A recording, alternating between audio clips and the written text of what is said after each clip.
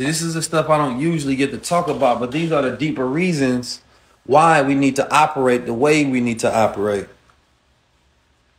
See, we get to talking about things in a present tense moment, right? And understanding things from a position that, you know, eating right. They say, well, I understand that, but hey, bro, I want to just take the vax. Okay.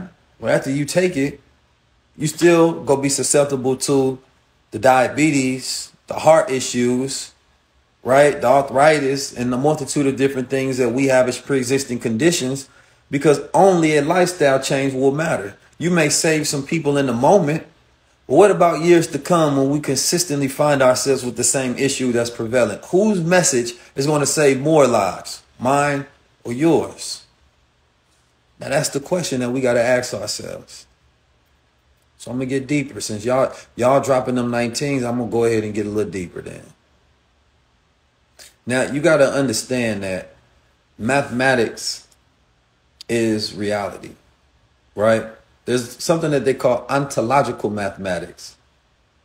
Mathematics that's not just an abstract tool, but has real-world application in real existence. Mathematics of energy, numbers that exist in space-time that have real energy, not just numbers written on paper that have no true properties. So I think of it like this, becoming a mathematical observer, right? If you come up with a certain formula, the universe is what they find mathematical formulas, right? And these become our universal laws, literally. Two scientists from different parts of the world that speak different languages can communicate utilizing mathematics. It is a language. In fact, our English language, each one had a numerical value. A1, right? 2B, 3C, D4, right? It's a mathematical language. So when we observe numbers, we observe in the patterns and frequencies of the universe. A lot of people say, well, Keith, what do synchronicity mean then? When I see 444s and 555s and 111s and all of this 999s. Well, what is that? When something is repeated, it's a pattern. When it's repeated, it's happening what? Frequently. So once it happens frequently, it becomes what? A frequency. Right? Now, the greater question is this. If you study physics, quantum physics, then you start to understand in quantum physics, they talk about observation. Everything is based upon observation. Time itself is based upon observation. Now, there's something that's called the slit test that they study, that when you observe atoms, they behave differently. When you observe atoms, they behave differently, which means that consciousness affects reality, which also would mean to me that a high level conscious observer would have a greater level of effect on reality, and a low level observer would have a lower effect on reality. So what one thing means to me and what one thing means to you would be different. That's the reason I can go find synchronistic observations, things that will otherwise be coincidental and meaningless to a low-level observer. I can apply meaning to it, and I create the meaning that I apply. So when you see these numbers, you are supposed to apply the meaning as the observer, because you created the observation. See, what does it mean to be a low-level or a high-level observer? A low-level observer is controlled by what they see. A high-level observer controls what they see. Come on with it, man. So my world gets deeper by the minute because I am creating the meaning within my world. So everybody can't go that deep. But when you go that deep, see, you give yourself a gift. And this is one thing that we got to stop doing with the world. That's too deep. That's Too Deep is the greatest robbery of higher consciousness ever given on the planet. Why? Because imagine if you told that to a seed that's sitting on top of soil. No, that seed has to go into the darkness. It has to be firmly planted so it can be rooted. And once it's rooted deep, then it can apply pressure and begin to go against gravity. And then beginning to create roots in a trunk, and it becomes a tree. And this tree creates branch knowledge. See, most of us only want branches of the knowledge. We don't go to root knowledge, and we are taught in the nation to go to the root. Master Muhammad, who taught the Honorable Elijah Muhammad, had root knowledge. And once you go get root knowledge, you can create the branches of knowledge. And once you create the branches of knowledge, they bear fruit. And some of us don't even go get branches of knowledge. We get fruit knowledge. See, we only learn from others' perspective. We never investigate for our own interpretation. Now, the dangerous thing of that is that when you only going to get the fruit knowledge, you never had the power to create the tree. You don't have the experience. But see, a tree has the power to consistently replenish itself. That tree dropped that fruit. See, some people, they enjoy the fruit. It tastes good, but they couldn't tell you how to make that fruit. They couldn't tell you the operation of planting those seeds, which is why we see people, and throughout time, there's only so many phenomenal people on this planet Earth. And by phenomenal, I mean those who stand out as a phenomenon. I want you to think about that for a second. Those who stand out as a phenomenon. We are synchronistic events ourselves when we walk in the room. That is a phenomenal event. But why, out of all these billions of people, how come history only gives us a handful? Think about that. History only has a handful of people. It's only so many interesting thinkers because not everybody goes to the root to create their own fruit. Most of us just like the taste in the branches of knowledge that we given. So therefore, we add nothing to the course of history. So why would you be remembered if you didn't add anything to? So you can become good at understanding another's perspective. But how does that benefit and impact humanity if you didn't give anything from your own mind? See, this is what we do when we tap into the 19. We tap into the mind of God.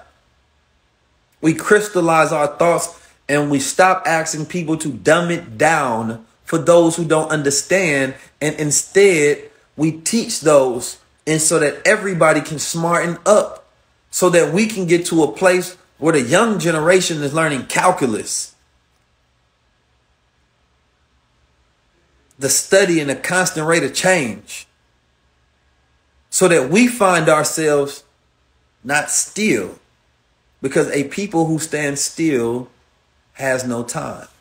Your time cannot come if you're standing still. If everything in the world stood still, there is no time. Time is the measurement of motion. So how can we determine what time we are as a people if we look at statistically we own the same thing as when we were slaves? Then time has stood still since 1865. Time has stood still since 1919 or 1921. If the nation is not as further or progressed as when the Honorable Elijah Muhammad was here, then there is an aspect of time standing still proportionate to the business and the ownership capabilities. So we all have a responsibility to progress and move time forward. And that is going to be what we do and what we add on to. We don't look and wait for someone else to do it. We produce it so we can move each other forward. And then we add on to time. But we have to become trinary thinkers. And the reason I wanted to have this conversation today is particularly for that reason. If we are dealing with artificial intelligence, how do we defeat something like that has this vast capability of mathematical computation that can not only do binary code, but trinary and quinary thinking? Meaning it's not just thinking about left or right as an option. It's not just thinking as 1 and 0. But wait a minute. How about it's computing not just 1, 0, but there's a middle lane of mathematical computation. It's not just left or right. There's up, there's down. There's forward, there's backwards.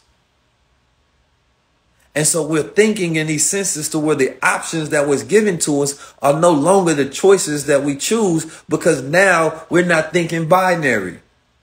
We're not thinking job, college, marriage, success. No, we thinking produce my own business, create a trust with my wife, and put us under a contract that we have with each other so we can produce wealth, because we start to compute different options because we have different means. We are a generation that gets to create the root of our world. And we can determine that because we have a different level of means that no other generation has had before. And we become the controllers of the artificial intelligence. Otherwise, they will control us. So how do we get there? Imagination will be the architect of our future. Now, when I say something like that, they say, okay, Keys, I thought you was going to give me something different. Imagination is it? Imagination is the key. That's the key to God, the kingdom of heaven. Imagination. Why? Look around at your environment right now, wherever you are. Look around left, right, up, down. Look at the door handle. Look at the ceilings. For the most part, it's about the same everywhere. Door handles will turn a certain way so you can open it. The design of your world is created by someone else for the most part. But there's a limitation utilizing your eyes. Your eyes can limit your mind. Because if you look around utilizing your sight, then you will only think about the resources that you have as far as the potential, a reality that you can produce, when that's not the case. Nah. See, you don't want to be limited by your sight when you could be limitless with your mind. So meaning that I could be a child in the hood, talk with a great imagination to imagine a completely different version of myself, a completely different reality, a completely different world, a completely different future. So now in my mind, I'm living completely a different, above my circumstances. So now I have a vision. And see, in my mind, time is different. Time is different. There is the time that we deal with when it comes through clocks. We measure physical time with clocks, right? But there's an immaterial time that we measure with emotion and feeling. Right? We feel time, and then there's physical time. One is measured by feeling and one is measured by clocks and watches. So that's why a person be like, damn, I feel like this is taking forever. But you can look at your watch, it was only 5 minutes. But if you're enjoying yourself, it goes fast. So in your mind, when you're stimulated with a vision and you do the things that you love, which is producing that vision outward, time speeds up. And you speed up towards producing that vision, controlling your time. Talk to me, man. I'm going to give y'all the formula, man, every time. So that if we teach a level of mastery, of lucid dreaming, and imaginative architecture. Then this becomes the easy part. Okay, I've imagined every aspect of my future and my vision. I've got it down to a detail. I know what I want to look like that day. I know what I want to feel like. I know who I want to be. I know the feeling I want to have. I know what I want to be wearing, what I'm going to smell like, what the lighting, the temperature in the room. I got this down to a science. It's in my head. All right, well, step one to taking that car, that's a precept. That's the thought forming. But once it's fully formed, it becomes the concept. You take that concept, you write that down. That's the first step to bring it into reality. It goes from this dimension into that third dimension. 3 dimensions in which you can measure it. In that 4th dimension, you can see it. There is no limits. So then we say, all right, what's the next step? Good question. I'm going to give y'all a secret. For what your imagination can think of, they've created these machines. You can ask a question to figure out how it gets done. Now, every generation ain't had these machines. Every generation they had these machines. But now we got these machines that the moment I think of something, I can ask a machine how to do it.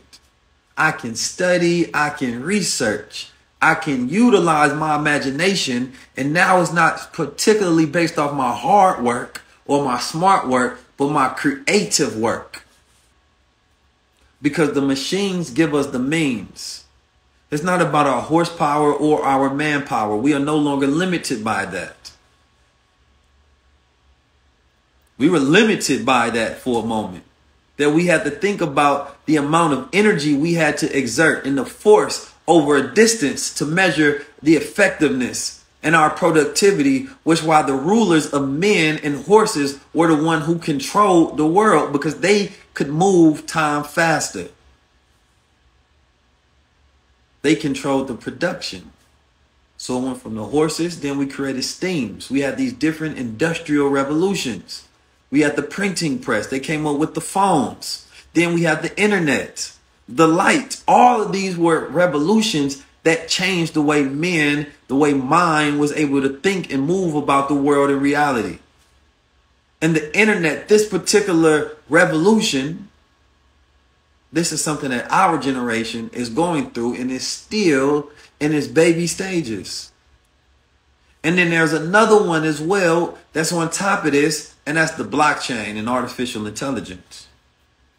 Meaning that I am no longer limited by my means because of my access. And this access gives me wealth. Like a phone, we call it a phone, and I want y'all to think of this thing in a completely, reimagine what you consider a phone. Because at a time, a phone was literally something you use to rotate and make a call. You would talk to someone on the other end. You would dial out, toot, toot, toot, toot, toot, send a signal. Hey, how you doing? This is for communication. Then these phones transformed, but they still called it a phone. But they never changed it because you can still make calls, but it became way more than that.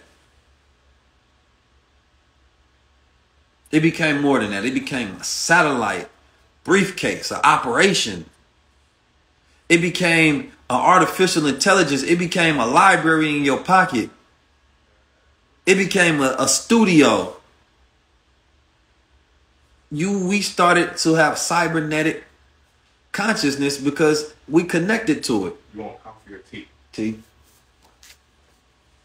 So we became connected to these things. Our memory is stored in the phone, not in our minds for the most part. They become extensions of it. So whether we know it or not, we are cyborgs. Think about it for a second. I'm trying to give y'all some game on this good 19.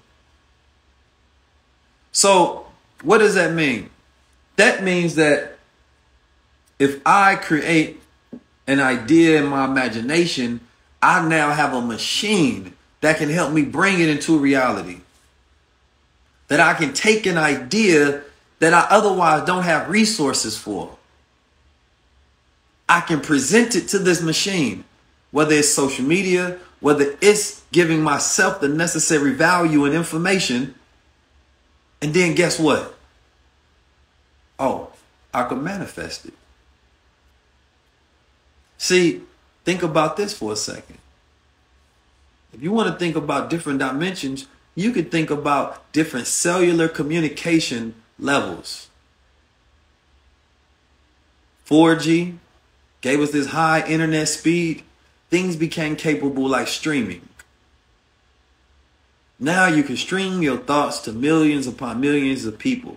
The YouTube, the Facebooks, the Instagrams, the Snapchats, they become possible.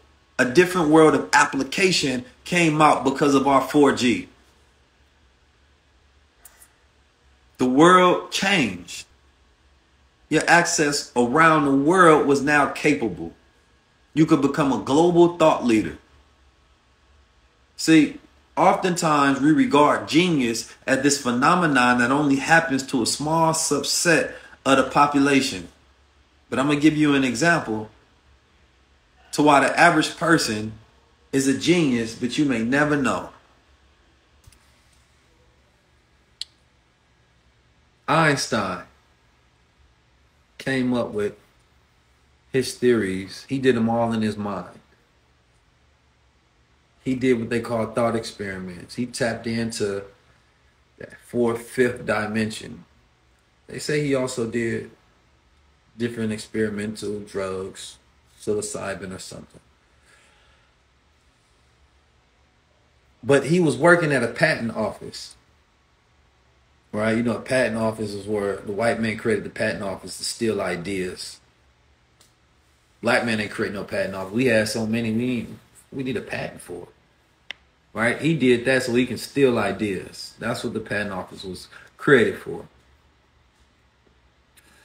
So he was there thinking, not only while he was working, but on his off time, and his friend convinced him, hey, say, man, publish them papers, bro. Publish them papers for peer review in scientific journals. He published one paper. Outstanding. It hit. Didn't have the effect that he wanted it to have. Right? Fast forward, he published his theory of relativity. Now, this was scrutinized. See, in science, you have to be disproved for something to be approved. Right? Your theories. If you can't disprove it, well, shit, it becomes a new paradigm.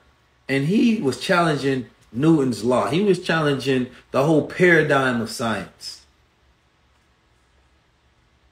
So he came up with this, and the scientists around the world were scrutinizing it. One went so far that he tried to disprove it. He had to go to another country. He had to wait for an eclipse. He had to do a bunch of different shit. And by him trying to disprove Einstein's thoughts, he ended up proving it. And I think about that in this sense, because Einstein was hailed as the first celebrity genius. So I'm utilizing him as an example. But we have way more people that are geniuses from our culture, but they didn't give us a measurement to measure genius, and definitely not measure celebrity genius in our culture. Today, the geniuses in our culture are the most ostracized ones because we are the disruptors.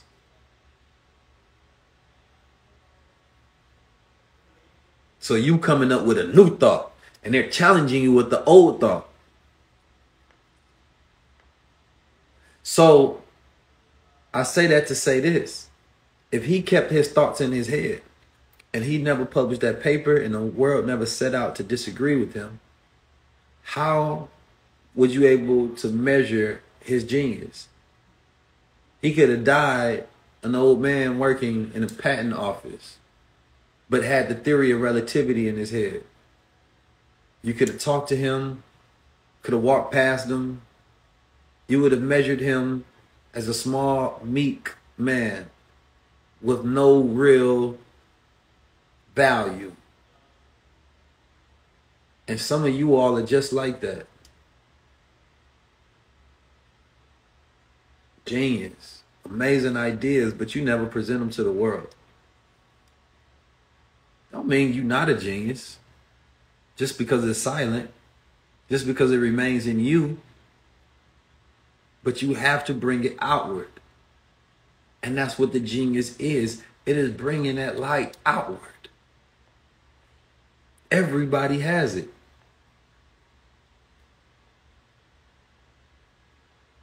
Don't be afraid of the scrutiny. Don't be afraid of the peer review. It takes courage to act in the face of fear. It takes courage to act in the face of fear, not the absence of fear. See, we get comfortable, and when we find the absence of fear, that's when we move. But when we become comfortable acting in the face of fear, that's when we become powerful. That's growth. Don't wait for the fear to be subsided. Act, even though it's there. That's the true power. I'll leave y'all with the last 19. And this one is about the Honorable Minister Louis Farrakhan. He said when he was 19, and I want to make sure I get this quote right. So when the Honorable Minister Louis Farrakhan was 19 years old, he heard that God chose a messenger for his people. He asked, why didn't God choose him? And then he thought, I wasn't even born. And that's when he decided he was going to give his life for his people. Now, I find that significant. You see people grabbing guns and stuff. That look like a Glock 19. I find that significant that he told that story. And I can find many, many, many more 19s, but I think that this particular stream and frequency was for you all today. And also I want y'all to understand this man made that decision at 19 years old, and he's still going in 2000. What decision are you going to make over your life? Here we are on the 19th, the last 19th of 2020, and you here receiving this message for a reason. You here receiving this message for a reason. Not here by accident. You have to find the meaning and why. What are you supposed to take from this message? Develop yourself into the mind of God. Do not go into the next year wasting your time. We know how precious and how valuable time is. And when you understand and study time, you can understand that you can control time itself. But you have to begin. Now, we will be going into a different world. And the opportunity, some of you all to go with us, is apparent. And I want to see y'all come with us. Everybody can't go. The mothership, they said it's only going to be 144,000. Everybody can't go. When you hear that, that shouldn't deter you. It should inspire you. It should inspire you because you know that you're going to be one of those 1%. It should inspire you because you're going to be one of the 1%. See, some people say, oh, man, it's not for everybody. I'm not going to make it. And then you're not. But for those who say, yeah, it don't matter if it was 10 people going, I'm one. Because I'm going to qualify myself to make sure that I'm going to be aboard. And I want you to understand this. And as I close with this, me and Queen Afur had a conversation. And we talked about why this year so many people that have been doing their work for years was finally able to see a compensation, a level of benefit, some riches, some success from it. Why were these people granted this much success this year? Conscious with cash, rich and righteous, wealthy with wisdom. Why did that happen this year? And all these years we've been waiting for the world to shift and the world to change, to come into our favor. There's so many years, people have done work for decades, and they still didn't see the type of results that they wanted to in their lifetime, and it deterred some people, and they gave up and they quit before the mothership came. This year was like the mothership. It came, but you weren't qualified. You quit beforehand. Yeah, you did work 30 years up until now, and you retired. So you weren't prepared. You weren't ready to reap the benefits. It was about those people who are prepared in the time, at the right time. You have to be on time and in time. So kudos to everybody who had a beautiful year. I want you to remember, now that you've got a taste of heaven, it's time to be able to learn how to create it, because you don't want to be like that person that tastes the fruit but don't understand the root. And in love with the branches of knowledge that comes from the tree of knowledge, but don't understand the root of knowledge. Because once you learn how to create it for yourself, you can sustain it for the next generation. It's not something that one generation enjoys. Some of our great-grandparents enjoyed some wealth. They enjoyed some money and some success during their time on the planet. But when we were born, we didn't have that same ability. Do you want your next generation that comes after you to be fighting for the same things that we fighting for today? Or do you want to be the catalyst that the next generation can build upon things that were left for them?